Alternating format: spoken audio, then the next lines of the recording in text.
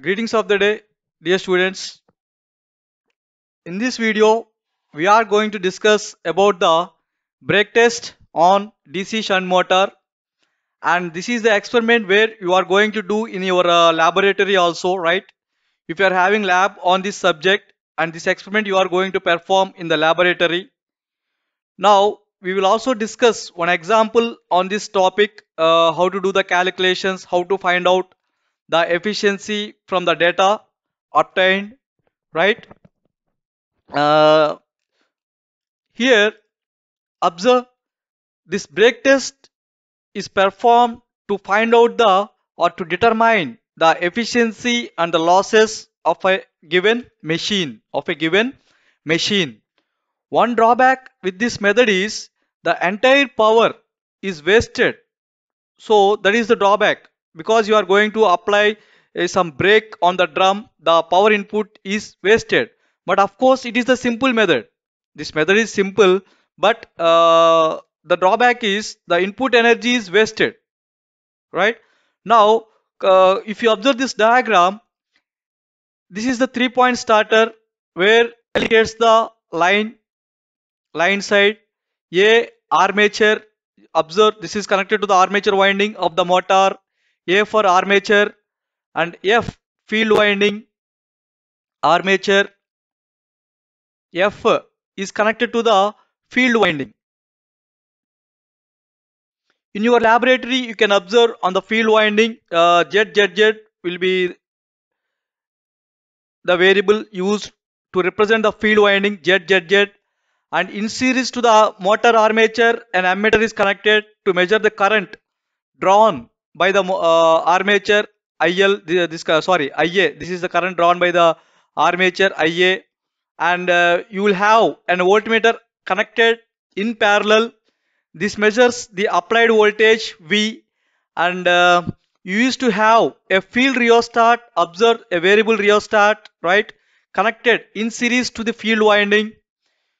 This is useful to vary the resistance so that the input current flowing to the field winding can be varied, right? So the excitation can also be changed, the amount of field current flowing to the field winding can be varied, right? So a variable rheostat connected in series to the field winding, and you will have a brake drum, and on slowly applying the load by tightening the springs you can observe the readings on the springs S1 and S2, the spring balances we used to have, and DPST, double pole single throw switch, and this is the fuse element for protection sake. So this is all the different elements present while doing the experiment, right? Now coming to the procedure, how you used to perform this, let me observe. What happens is, initially the starter will be in the off position in your laboratory, right? And the field rheostat is kept in the minimum position, right? Now the DC supply is applied by closing the switch. Once the switch is closed, slowly the motor is to be brought to its rated speed. Most of the times it will be around some 1500 rpm, right? In your laboratory you can observe that 1500, around 1500 rpm. So slowly you will bring the machine to its rated speed 1500 rpm. Now you will apply the load gradually in steps by tightening the belt, right? So at different steps you used to note down from the meters provided here, you used to note down the voltmeter reading, ammeter reading, and also the current flowing to the armature and current flowing to the field winding, right? All this, and also the speed, spring balances readings, all those things we have to note down. Clear? Now once you have noted down the readings like this, you will proceed until the its rated speed, until its rated current. For example, if the rated current on the machine is, for example, some 6 amps, slowly you will apply a load 6 amp. If it is 6 amp, right, slowly you will apply a load which draws some current 1 ampere, and you will further tighten the belt. It draws some current 2 amps, 3 amps, like that. Slowly in steps by tightening the belt you will proceed until its rated current in steps, right? Now, depending upon the readings, S1 spring balance 1 reading, S2 spring balance reading 2, spring balance 2 reading, R radius of the drum in meter, N motor speed in RPM, motor speed in RPM. Now our target is to calculate the efficiency, right? With respect to the efficiency, it is simply output power by input power. Now input power drawn by the machine, applied voltage V into, if you observe with respect to the motor, the applied current I, some part will go to the armature and some part will go to the field winding ISH. So I equals to IA plus ISH, right? So V into bracket of IA plus ISH. This will be our input power in watts. Now output power is simply omega t, omega t. But what about torque? Force into perpendicular distance. Torque equals to force into perpendicular distance. Here in this context, it is the radius. Now force, mass into acceleration. Here the mass is to obtain by the differences in the spring balance readings. Spring balance readings. A, we will take it as 9.81. So like this we will calculate the torque. Torque is given by 9.81 into S1 minus S2 into R. Power output omega T.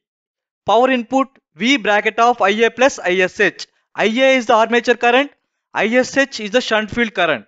Now the efficiency is obtained by or calculated using the formula output by input. Right? This is how you will do the calculations.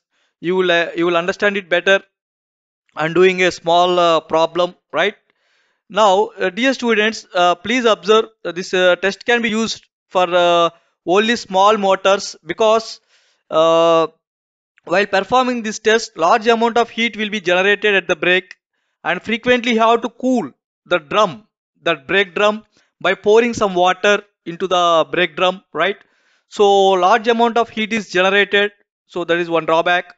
And the graphs you can plot from this data is efficiency versus output you can plot, torque versus output, and also speed versus torque can also be plotted from this experimental data.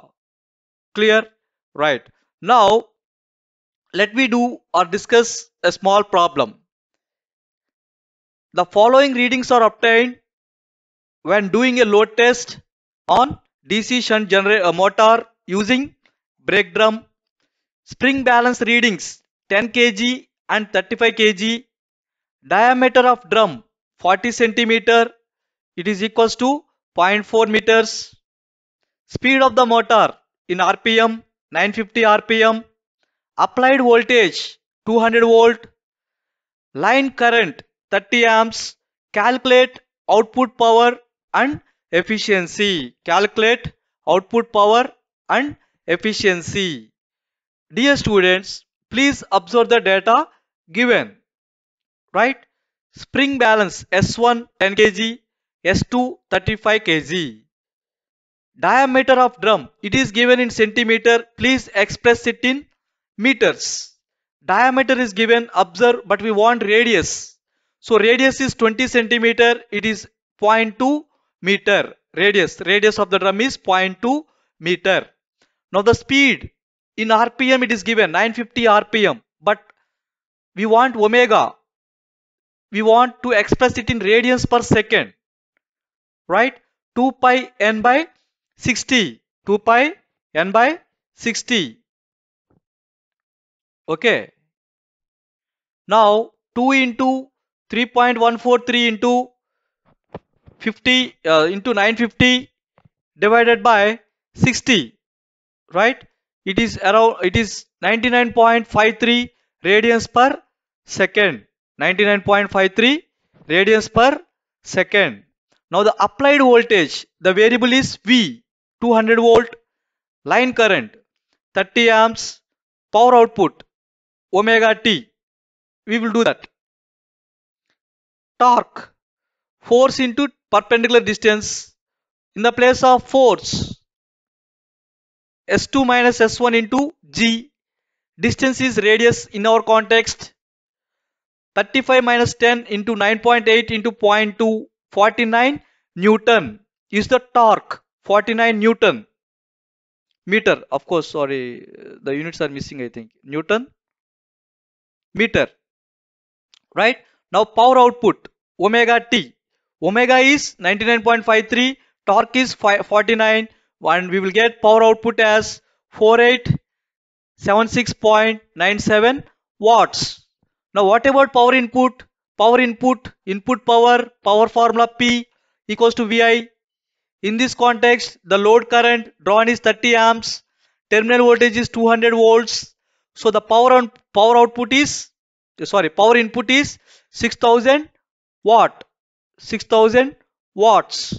So from this, efficiency equals to output power by input power, 4876.97 divided by 6000, and the efficiency is 81.28%. Efficiency is 81.28%. Clear? So this is how we can perform the brake test on DC shunt motor. This experiment you are going to do in your laboratory also. Clear? In this entire discussion, dear students, please observe uh, these basics from back to front. Let me proceed. Efficiency, output by input, input power V into IL, IA plus ISH, power output omega T, right? Torque, force into perpendicular distance, force 9.81 into S1 minus S2, right? Now the speed in RPM we have to express in radians per second. Therefore omega equals to 2 pi n by 60. So these are the basics required to understand this experiment. Clear? Right?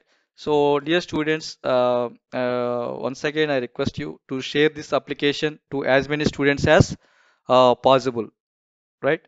So that it will be helpful for them to understand the subject basic electrical and electronics engineering, right? Thank you.